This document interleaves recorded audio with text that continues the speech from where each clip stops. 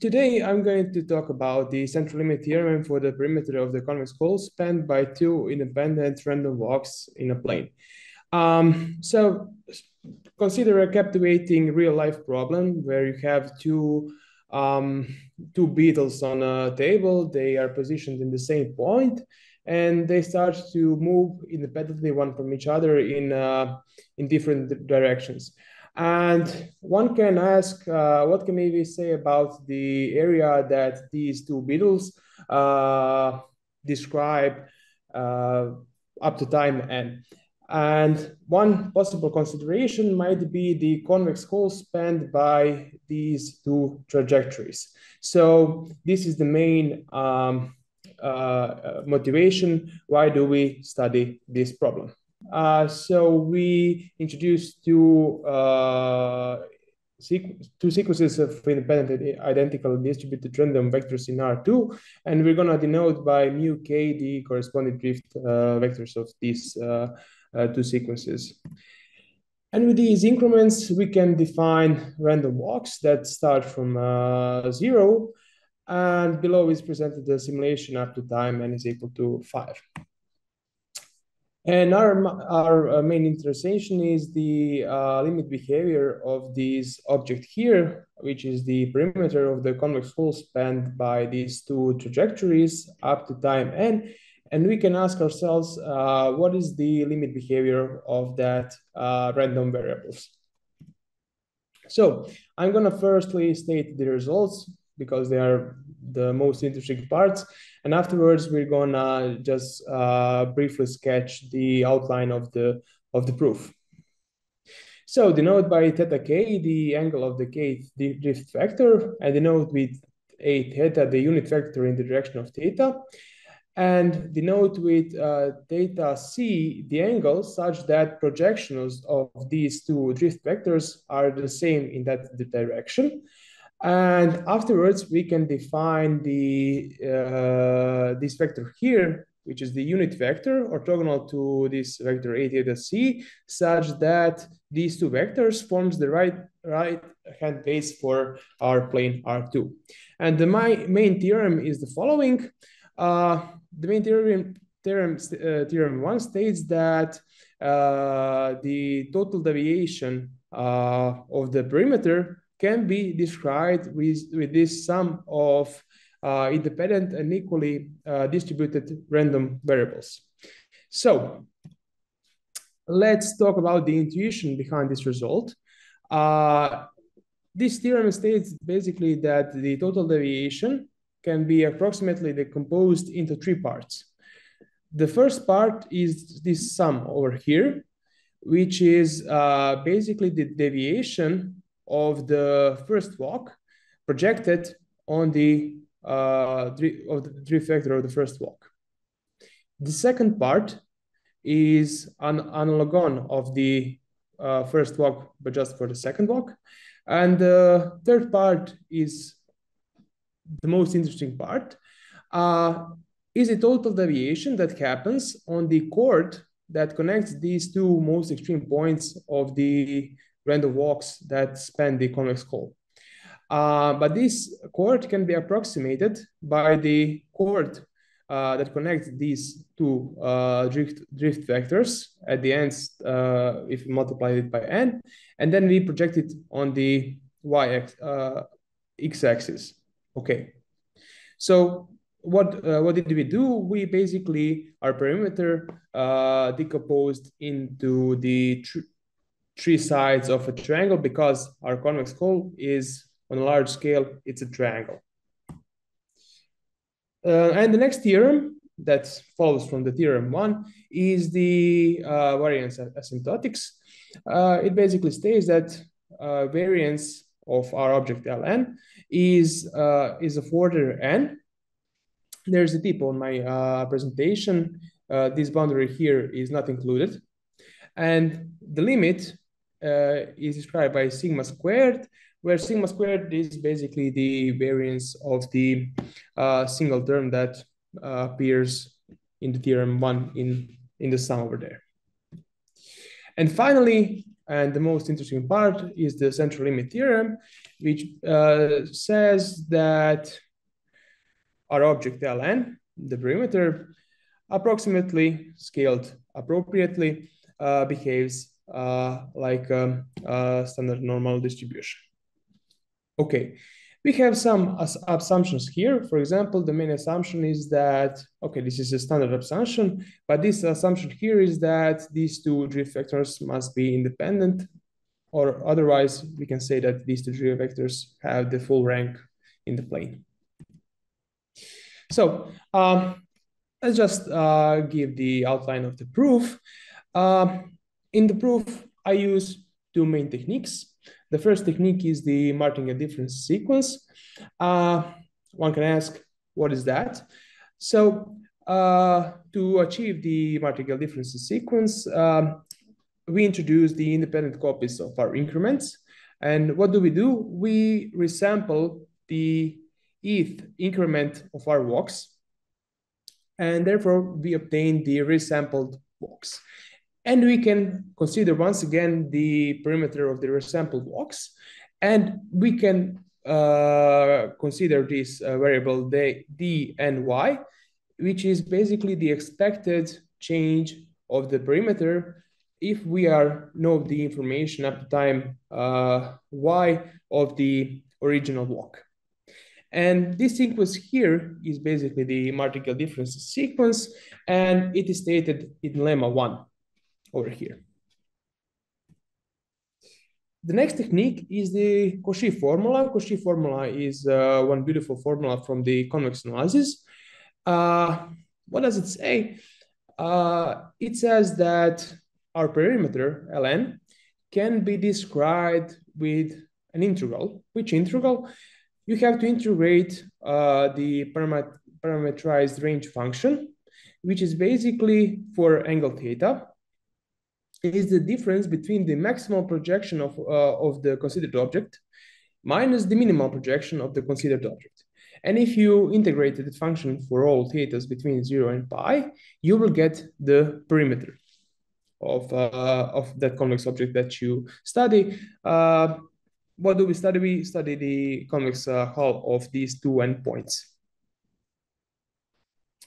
And one of the main interests in the analysis of this problem is the behavior of this function delta and y, which tells you the change of the parameterized range function if you do the resampling. And this lemma here is very technical. It basically says that for any theta that you choose, this variable is integrable. Next, we're going to introduce some interesting variables. For example, this J underline and J overline and K tells you the time where the minimum projection and the maximum projection occur. Okay, J represents the time. And to simplify the problem a little bit, we can introduce the polar expression of these drift vectors. And without the loss of generality, we can assume that theta 1 and theta 2, which are the angles of the drift vectors of these two walks, are in the upper half plane. And we can ensure that the projection of the drift vectors on the y-axis are equal. Okay, this is because the convex hull is invariant under rotations and reflections. And after doing it, we are left with two possible situations. The first situation is that the first drift vector is in the first quadrant, whereas the second one is in the second quadrant, and the projections of the y-axis are the same, or both drift vectors are inside of the first quadrant. Okay, let's split our, I'm going to call it the angle space. Let's split our angle space according to the behavior of our walks. This is a little bit a tremendous notation, but I'm going to explain it very briefly. For example, this theta epsilon 1 is greater than 2, greater than 0, represents the set of all angles where the projection of the first walk on that direction is greater than the projection of the second walk on that projection for at least epsilon. And the second walk is also for at least epsilon greater. Projection of the second walk is also greater than epsilon. When I say walk, I mean here about the drift vectors. And the same idea applies for the all possible cases. So we basically covered all 0 to theta, 0 to pi, something very small is left. And more conveniently, we're gonna have spaces of theta 1 epsilon, theta 2 epsilon, and theta 3 epsilon. Colloquially, I'm gonna call them the set angles of the first type, second type, and third type, depending on the corresponding behavior of random walks. For example, in the first set are all angles where both projections are positive and greater than 0. In the second, one is positive, one is negative, and in the third, both of them are negative. Once again, tremendous notation, but I'm gonna explain it intuitively. So, for example, if we consider angles from this set, theta epsilon 1 is greater than 2, greater than 0, we can expect, since the first walk has a larger projection than the second walk, we can expect that the maximum of our projection of the random walk, both random walks, will be obtained relatively late, will be obtained on the first walk, whereas the minimal projection will be obtained relatively early, and it will be obtained on the second walk. And we apply the same logic for all possible cases, and we define this event here. Epsilon defines you how much do you stand out from the same projection line, and gamma tells you how early and how late would you like your maximum minimum to happen. And because the intuition that I've just told you, we can expect that this E and Y epsilon gamma is an event of relatively large probability. Okay. And that's basically the statement of this proposition. This proposition is fundamental proposition in this work. And the second claim of this proposition is basically what I've just told you. The E and Y epsilon gamma is an event of approximately large probability. It turns out to be approximately 1 as n tends to infinity. And furthermore, we have the behavior of this delta and y theta depending on which thetas you are. For example, if we are on the thetas from the set of angles of the first kind, we can explain that the parameterized range functions, it changes just as the change of the eth variable projected on the corresponding direction. And the same logic applies in all three cases. Okay. And the next lemma is the connection between the mathematical differences sequences and this, what we've just done earlier. It tells that DNY is well approximated with this term over here, because it is less or equal than this sum over here. Almost certainly, of course. So why is that so? Why do I say that this sum is negligible? But observe there is some random variable that will go to 0 almost certainly. This is also something negligible because there is an indicator of some meaningless event. And for the third term, we have the Lebesgue measure of the complement of our space theta. Theta is basically the union of these three angle sets. And we construct our angle sets in a form that the angles that are left, that is something negligible. And finally, we can denote the contribution of the first walk to the approximation sum with yi1, and we do the same thing for the second walk. The contribution to the sum is yi2, and we denote the difference between the martingale square difference term minus the sum of these two contributions. And lemma 3 tells you that these two w and y is also, in some sense, turns to 0. Okay. And with that lemma, you can go back to theorem number 1, and you can basically prove it. And that's it for my presentation. Here are the references for the work. These are basically the foundation of the work. Our work, which it was done in collaboration with my colleague Daniela, and it is mainly motivated by the early works made by Professor Andrew Wade from the Durham University and his PhD students. And thank you for attention. It's been a pleasure.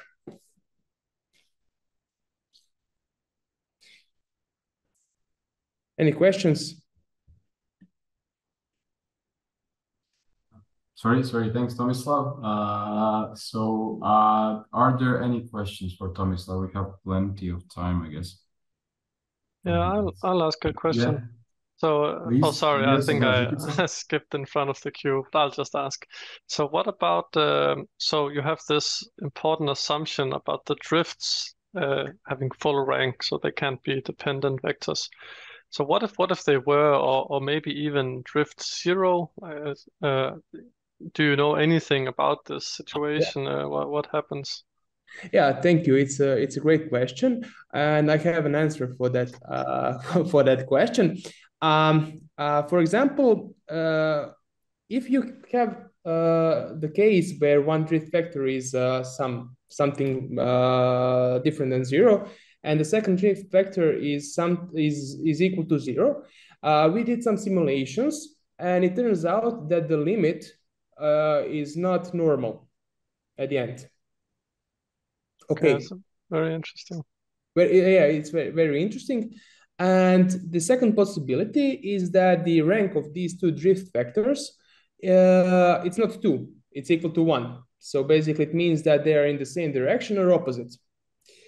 Okay. In that case, the limit will also be normal, but the approach to the proof is a little bit different. It's more similar to the approach that's been made for the case of only one walk. Okay. It's a little bit different, but it is it hasn't been done already, but we expect that the limit is also normal. Thank you for the answer. Okay, Zhikica, please. Yeah, thank you very much. So thank you, Tomislav, for the great talk. Also, this question might seem a little bit naive because I'm not well versed in this theory, but the question is basically, have you probably tried, or does it exist in the literature, the limit behavior of the extremes of those processes? Are they studied somewhere? Oh. What do you mean about the extremes? So you established the CLT. Okay. What would happen if you take the maxima of those processes per certain amount of time, let's say? So you mean about the maximum perimeter that appears up to time n? You mean about that? Yeah. Yes. I have to be honest, I haven't seen such a paper. I have to consult my mentors. Maybe there is some work about that problem, but it's a great question. But I haven't studied that. Thank you very much. Thank you very much. Okay, we have 2 or 3 minutes, maybe more questions. Okay, maybe one obvious one. Okay, for me, so you did this for perimeter. Would the same techniques be useful for example, area, or And also, is the dimension 2 really crucial here, or you can do everything in D dimension? Great question, Kralj. Thank you very much. So currently, we're studying the behavior of the diameter, and the similar approach turns out to be applicable. Secondly, the assumption that we consider the planar box is crucial because R2 is the only Euclidean space where the Cauchy formula, both for the perimeter, there's also some formula for the diameter, is applicable because in higher dimensions the Cauchy formula is it doesn't exist anymore. It has totally different meaning. It's called mean parameter length or something like that. It's not the parameter anymore. And thirdly, you asked about the area. Yes, we have some thoughts about the area problem, and it's a little bit different than these two operators that we considered earlier, the perimeter and the diameter, because the area is a little bit different because the area is, let's say, it's not a linear operator in some sense. So it has to be another approach. And when I was thinking about the area, it might be approached using the Green's theorem. Maybe we could describe the area with some integral around the boundary. Maybe it will be good. We will see. Okay, Andrei, quick question. Thank you. If there is still time, just to add to the possible extensions, I had the same question as Hervé, to be sincere. But what if you wouldn't have independent random walks? Say like sticky Brownian motions, if the two random walks would not be independent? Great question. I haven't thought really about the non-independent case. I'm not sure what to answer, to be honest. But yeah, maybe something else should be done in that case. Yeah. Would you have convex hull or? Yes, you can consider convex hull, but non-independence is I don't know how to approach that case to the problem. Yeah. Okay. Thanks.